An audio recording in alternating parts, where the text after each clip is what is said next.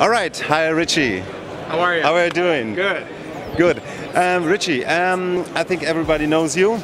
Do you consider yourself as a freeride pioneer? Yeah, definitely. Yeah. And so, which were your bike buddies when you started?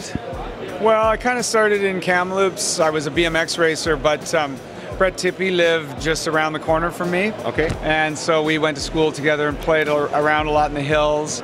And then on the weekends I would go BMX racing with Wade Simmons. It's very ironic and cool that the three of us ended up on a team together and then in the Mountain Bike Hall of Fame together. It's like a dream come true, really. Okay, Richie, I guess you've seen everything and been everywhere. So what's your favorite spot to ride? I really love the area from Vancouver to Pemberton, just north of Whistler. But if I had to really pinpoint it, I think Squamish, right between Vancouver and Whistler, is the best trails, best terrain, best dirt, really good trail builders. So I think Squamish, BC is the place. Yeah, I've never been there, unfortunately. Which is your favorite bike, if you could choose one bike for the rest of your life? I have a YT Capra 27.5, and I think this is pretty much the best bike I've ever seen. It's the best one out there.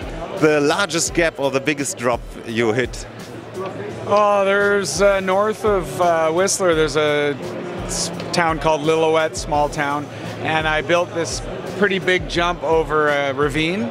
Yeah. And there was no dirt in the area, so it's a native Indian land, and sadly the natives don't take care of their garbage very well.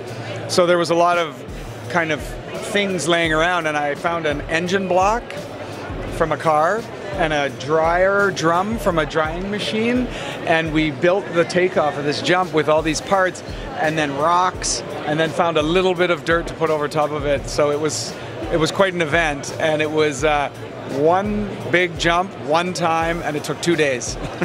Really cool.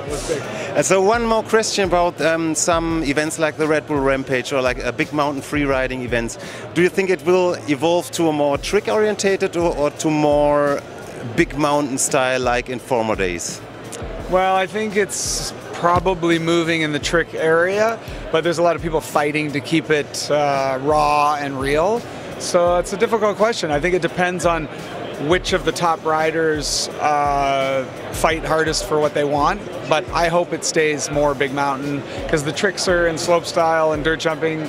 You know, we need to keep that kind of the raw, real terrain, downhill bikes, double clamp forks. I hope. Okay, I suppose to tell that. Richie, nice to meet you. You too, man. Thank you very much. Cool. Have a nice day. You too.